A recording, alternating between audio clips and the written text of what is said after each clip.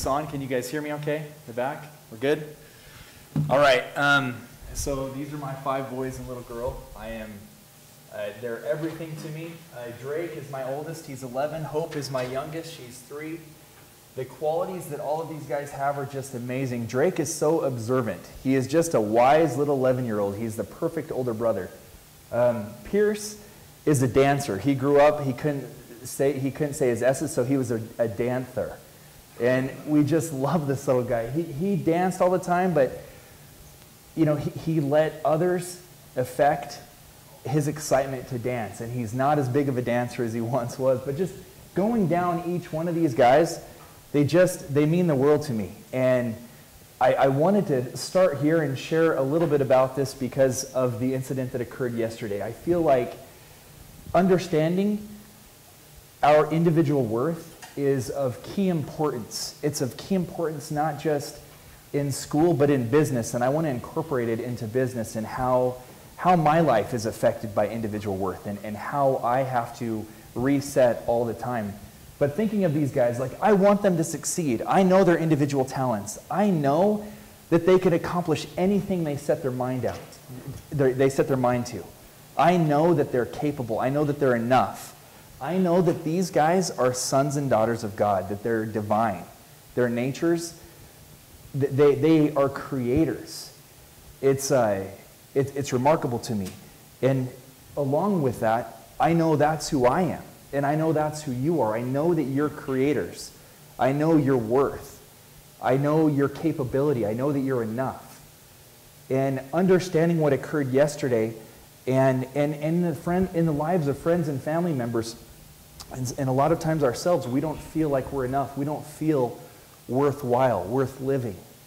And I know that tragedy yesterday is so fresh to us. I was here right after it occurred yesterday morning, and it really affected me.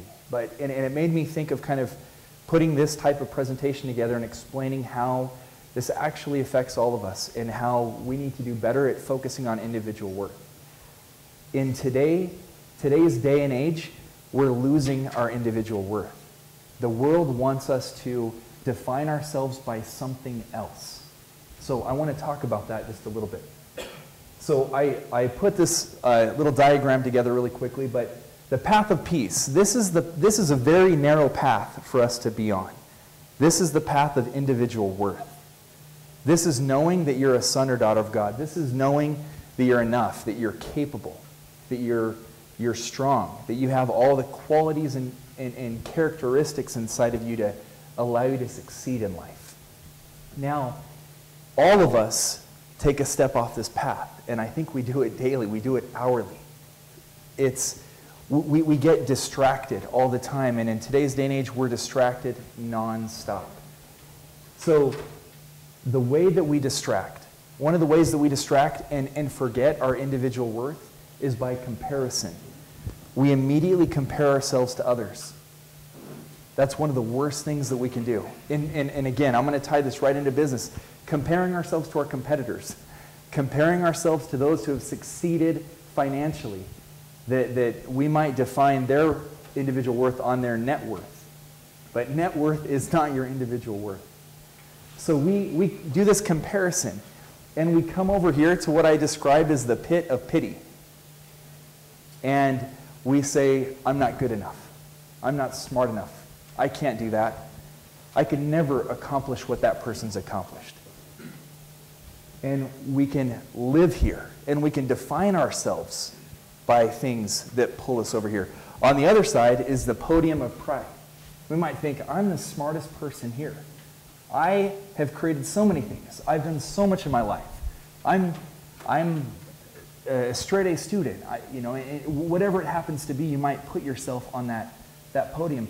And in either circumstance, you will go into pain.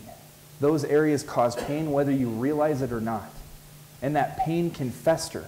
And that pain can exist for a while until you realize, or not realize, until you determine you don't have individual worth.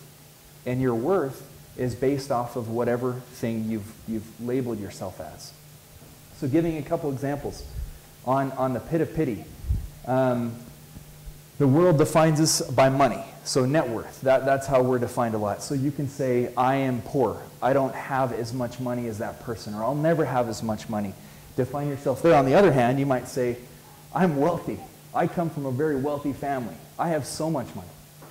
The world wants to define you by your sexual orientation. They want you to say you're gay. That's who you are. And that is not who you are. You are a son or daughter of God. If you have same-sex feelings, that's just that. That's not who you are. What other definitions? You can think, well, I'm only studying to be a physical therapist. And others might say, well, I'm studying to be a doctor. You know, I'm getting my MBA, my PhD. And you define yourself by, I am this. In your life, I am a doctor. You define yourself by your profession. You don't define yourself by what really will give you individual worth, which is that you're a son or daughter of God. This is so common. We do this all the time. We judge each other off of these other things all the time. It's so difficult not to. But the one thing you're in control of is your own thoughts, your own feelings, and your actions. And as those thoughts come into your head, you need to recognize those thoughts and bring yourself back and realize that you have individual worth. And I just went through all my little children. Like, think of all of us as children of our Heavenly Father, like how proud I was to talk about all my little individual 5 boys and little girl and my one on the way. Like, God knows you individually. He knows your characteristics. He knows your qualities. And, you know, you might not have the same talents that other people have, but that doesn't make you less than or better than. Just like my little kids. Although I do favor my little girl sometimes. She's my only girl, so my wife will say, you know, you're giving too much attention there. But think of that. Think of your faces on that picture and God describing you to others and who you are. To me, this is what it comes down to. This is your individual worth. You are enough. You're capable. You're capable of doing absolutely amazing things. You're loved. You're enough. You're capable. Be these qualities. Be humble. Be responsible. Be honest. This will keep you in this path of peace. It will keep you centered. It'll keep you whole. It'll keep you from being less than or keep you from being better than. And again, moving away from the path, it's insecurity. It's insecurity that pulls us to be less than. It's insecurity that pulls us to be prideful and arrogant. Both are covering up because we've lost who we are. We've lost being centered and connected. We get distracted by our phones. We get distracted by movies, video games. We can be distracted by work, by our addictions. This path of peace is work-life balance. It's taking care of your wife. It's taking care of your kids. It's being connected in the moment. If you define yourself on one side where I am an entrepreneur, I am a businessman, if that's who I am, then I'm going to give everything that I have to that, and others are going to be neglected. This just occurs all the time in business with myself, with my co-founders, with all my other friends in the business community. We go back and forth all the time. And it's so critical for us to realize where we need to be. It is a straight and narrow path that we have to stay on. Now that being said, the I am. So again, the definition of I am. The one thing that I am, we're reiterated in primary all the time. It's reiterated to us. Who am I? I am a child of God. So in business, entrepreneurship, you want to take on big challenges, big ideas, you can let fear pull you away from this path, one way or the other. Now, I don't think you guys realize just how big of an idea Homey is. I don't think you guys understand the magnitude of what it actually could be if we accomplish our goals. Now, who am I? Who am I to take on such a big challenge and disrupt the real estate industry? I graduated from BYU, Idaho. Is that a less than or a better than? But who am I? This is who I am. I'm a son of God. And I know that I'm capable. I know that I'm enough. I know that I have talents that I can magnify. And I know that I can find other people to surround myself with that also have talents that are capable, that are also focused on their individual worth. This is what we're doing to take on such a massive challenge. I'm going to give you a quote. This comes from Pete Flint, the co-founder of Truly. I was actually with him last week. Super cool guy. He stated this: tech has done a lot in the last few decades to revolutionize flows of information. Google. Communication. Facebook and Apple. Goods. Amazon. Capital. PayPal and Venmo.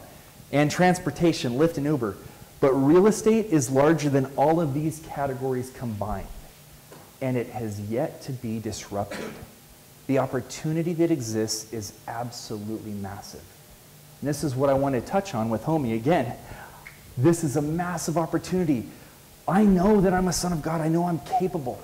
I know I can achieve. That doesn't mean I'm better than, but it doesn't mean that I'm less than. And I want to describe a little bit about Homie. But before I go there, I want to explain how hard it is to take on this type of challenge. Again, if it's bigger than all of those combined, I'll explain the difficulty. So this is a quick diagram of disruption. Things that are easy to disrupt happen in high frequency with a low value. Think of Uber. If you're in one of those big cities, you take a taxi 3-4 times a day. You take a taxi to lunch, take a taxi home, and it's only a few bucks. So frequency, high frequency, low value. Now on the opposite end, things that are hard to disrupt have a high value and a low frequency. So where does disrupting residential homes lie in this axis? It's up at the far end. Buying and selling a home happens just a few times in your lifetime. And it's arguably the highest and the most expensive item you'll ever buy. The biggest purchase of your life. So this is where it's extremely difficult. And for the last 3.5 years, we've been tackling this challenge. And I'll explain a little bit about how we got there. Number one, we knew there's a huge cost to transacting in real estate. On a $300,000 home, the average commission for the last century is about 6%. That's $18,000 that realtors will make on the sale of your home. So hopefully, you've made enough equity in your home that you can afford to pay that. Now, one of the problems we thought was, well, what if they just bought the home and they have to turn around and sell it? Then they're hosed. They have to come up with $18,000 because they have to now sell it for $318,000 just to cover those costs. And that's just the realtor fees. They'd have to sell for more than that to cover all the other expenses. So we thought if we could solve this, we could actually potentially eliminate housing bubbles. Think of it. Every year people buy homes, and every year when they go to sell it, they have to at least mark it up 6%, at least. We thought this is massive, and there's millions of real estate agents nationwide. So thinking of these fees, 3%, 6% gets split into two. The 3% goes to the buyer's agent. If they bring a buyer to the house, they get paid 3% or $9,000. On the sell side, by listing the home, putting it up for sale, you make 3%. So we analyzed this and we thought, okay, what actually can we do to fix this? And we thought, okay, number one, how many transactions occur each year in the real estate industry per realtor? Does anybody know about how many deals a realtor does per year? Any guesses? 50, okay. 50 sounds like it should be a good number. That should be about right. You have another thought? 10? It's less than 10 a year. Full-time realtors do less than 10 transactions a year. They have to charge these fees. They're only doing about one a month in order to live. And the thing is, after they make this $9,000, they got to split it with their broker for who knows what reason. So there's a broker, and then they have a bunch of agents, and they have to split these fees. So they don't actually make the full $9,000. It's a hard job. If you only did 10 transactions a year, which they do less than 10 a year, but that's like less than one a month. It's a hard job. The rest of the time they're prospecting. They're cold calling. They're trying to remind you, hey, are you looking to buy or sell a home? Remember me. That's what they do all day, every day. And they sell less than one a month on average. Millions of realtors nationwide. So they have to charge us. We thought, well, what if we could get realtors to do more transactions? Can we get that fee lowered? So over the last 3.5 years, we've done just that. About how many deals do you think our realtors do a year? Any guesses? We're doing 130 per year, per agent. So just that alone, allowing our agents not to have to prospect, just doing more transactions a year, not have to cold call. We're able to attract really good agents. We're able to lower this cost dramatically.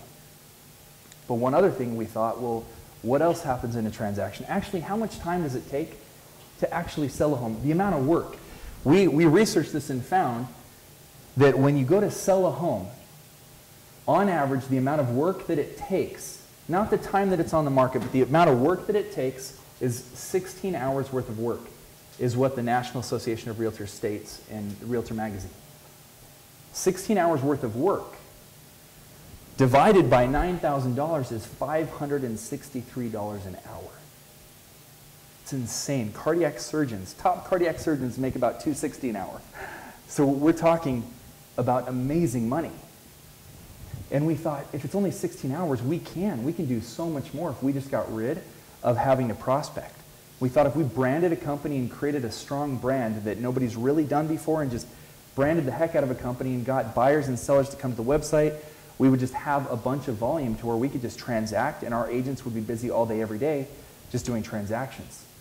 So from there, we divided the realtor into teams of specialists. So we have a team that just lists the home, that just markets the home. We have a team that just does the negotiations and contracts. We have a team that just does tours and tours people on homes. So we've been able to break it down and be able to accomplish to where we can do the same transaction for $1,500. So we've lowered that price incredibly. This is what's been a lot of fun the last 1.5 years. So again, thinking about if you had to turn around and sell your home, you got to come up with another $1,500 versus another $18,000. And our goal isn't just to automate the realtor, but it's to automate the loan process, title and escrow, all the way to close. So this is very similar to what we did at Entrada. So Entrada, we helped people move into apartments online. We helped people pay rent online. Then we helped them buy renter's insurance online. And then we built out accounting software, revenue management software, all these pieces to where we were one-stop shop. It's near identical. Instead of helping renters, we're helping homeowners. They can search for homes online. They can schedule tours online. They can come back from the comfort of their own home after seeing the home, and they can make an offer online, negotiate with their realtor online. All of these different pieces, we've now become a mortgage company. So now we're eliminating loan officer commissions, so we're saving additional thousands on loan commissions. So instead of just getting a loan with your local bank or credit union, we've eliminated loan officer commissions because we don't have to wine and dine realtors, because we are realtors, and we're just feeding the leads right over to our mortgage team. So there's some amazing things that are occurring. And all of this over time has allowed us to really differentiate ourselves from the market. So we've become the largest broker in Utah in about 18 months period. The largest listing broker in the state. Our homes, not only are we charging so little to sell a home, but we're selling homes faster than the top agents. We're getting our clients 8,000 additional views per home through our marketing efforts. Analyzing and dissecting every little piece of the transaction, we've been able to build something really special. Our median sold price is about $35,000 more than the traditional agent. Our average listing price is $40,000 more. Our sold percentage of asking price is identical. Whether you go with us or go with a traditional realtor that's been around for 20, 30 years, you're going to sell your home for the same price. What that means is that the market actually is what dictates the price of the home. You can try to mark it up, but the market will tell you what to sell it for. If you go low, you're going to get into a bidding war. You're going to get offers right away. If you go too high, it's going to sit on the market a little while. But here in Utah, this is what's insane. Here in Utah, our second quarter of last year, any home that was $300,000 or less sold in 6 days. Why give up $18,000 when your home just sits on the market 6 days and it sells? Or more, or $15,000, or $30,000, excuse me, on a $500,000 home for 13 days. These were second quarter stats, and they didn't change much on the third quarter. We're in the fourth quarter, so fourth quarter stats haven't come around. Winter, things typically slow down. But again, think about how long it takes the average consumer to save up $1,000 or $5,000 or $10,000. Are you willing to wait a few days to keep that chunk of change, keeping it on the market? So it's insane. And this is where we felt like we could revolutionize real estate here in Utah and then go nationwide. So we've spread out. We're now in Arizona. We're launching Arizona. Our biggest challenge, the biggest challenge that we have is really the regulatory environment. Here in Utah, there's 14,000 agents. In Phoenix alone, there's 40,000 agents. And that income that they make, there's fear behind it. There's fear behind losing out on that income. So we're turned into the Division of Real Estate nonstop. In Arizona, I just got a call from the Attorney General a couple weeks ago, questioning our business practices and what we're doing. The good thing is I have a whole team of attorneys who are actually our realtors. Our realtors, most of them are lawyers also. And the way that it works is very similar to how it works on any transaction. It's just the fact that we've dissected the process, made it a lot more efficient, and passed that money back to the consumer. So it's a win for the consumer. But this is where we're getting the most kickback, the most blowback is from our competitors. So that's one of the biggest challenges that we have. On the buy side, when you go to buy a home, everybody's now finding their own homes on Homey.com, on Zillow, on Trulia, on KSL. No longer do you need to drive around with a realtor that shows you all the homes. Those homes are now online. Consumer behavior shifted, but the cost of transacting hasn't changed at all. And this is what we've set out to do, set out to accomplish. So on average, our sellers are saving about $10,000 on average. Anybody who has a $300,000 home saving about 10 grand in 6 days. Huge upside. When you go to buy a home, we have about a $5,000 average refund on the commission that's given. So we take that money and give it back to help you pay for closing costs, help you buy down your interest rate. So our offers are stronger when you remove commissions from the transaction. Somebody that comes to buy your home, if you know you don't need to pay the whole 3% commission to that buyer agent, you're going to be willing to adjust your price a little bit, or you're going to want that buyer to come in because you're going to be able to keep more on the sell side. There's some amazing things that happen for consumers. So this $10,000, I think we're up to about $40 million in what we've saved consumers just here in Utah. So that $40 million is now in your bank, and that money is now discretionary income. And discretionary income has about a 2x multiplier in the economy. So that $40 million is having a huge effect here in the economy and wherever we go. So we're doing now the same thing in Arizona. But again, the challenges are just absolutely insane.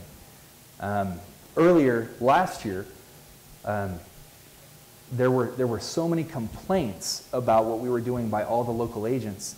The Division of Real Estate had to continually investigate us and make our lives awful. We had to do so many reports back to them on every transaction, showing every I that's dotted, every T that's crossed. But now that's actually helped us just become so much more efficient and perfectly clean throughout the process. And of course, as a software company and as any company, you're not perfect. There's issues, there's bugs, there's things you deal with. But it's been such an amazing opportunity to just attempt to take on such a massive opportunity. And this is what I feel like you guys have this opportunity as well to do whatever you want. I think about Utah, the venture capital that's coming here. Every big firm in New York, LA, San Francisco is just pumping money back into Utah. We're on the map. It's crazy what's happening. All the companies here that are on Shark Tank, they don't even understand what's going on. They don't know why Utah has such a high number of people that apply and actually make the show. There's so many amazing SaaS companies here that are just taking off, popping up left and right. You see cranes up and down I-15, and those are new companies, new businesses just booming. And we're just blossoming. I feel like that prophecy of blossoming as a rose is still occurring. And it's absolutely incredible. I think of what's happening here at BYU. We won the BYU Business Plan competition in 2003 for Property Solutions.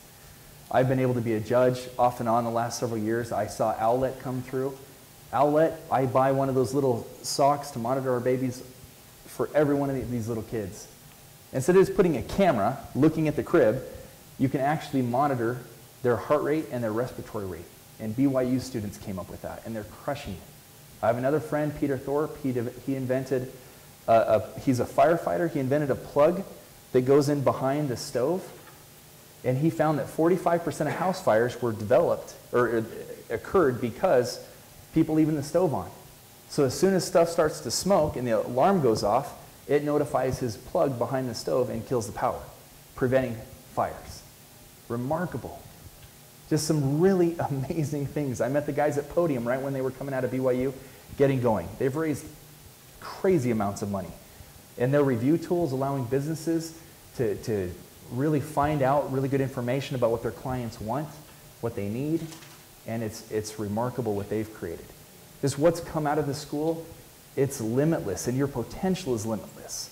That's the thing. It doesn't matter who you are, what your talents are. You can get other people alongside of you, get a solid team together of like-minded individuals that have different talents and build something extremely special. Now, that being said, what if homie doesn't change the world? This is a question that we ask, that I talk to my wife about. What does that mean? What does that mean about me? It means nothing. Because my self-worth, my individual worth, is not tied as being the CEO or founder of this company.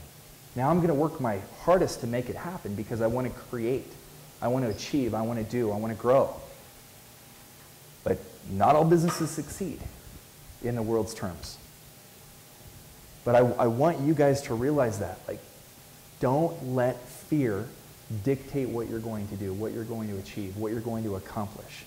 Don't let it hold you back. You have an idea? Share it. Talk about it. Build it. And come together and move forward on it. We're all creators naturally. Think of your divine worth, your individual worth. Who you are as individuals. You're creators. You're enough. You're capable. Don't let fear, don't let all of these things pull you away from that path of peace. Stay connected and move forward. This is something that I have to remind myself all the time. There's so many voices that come into our heads. And again, thinking of friends and family and others that are struggling and the addictions that we all have. Those addictions pull us away from peace. They pull us away from creating.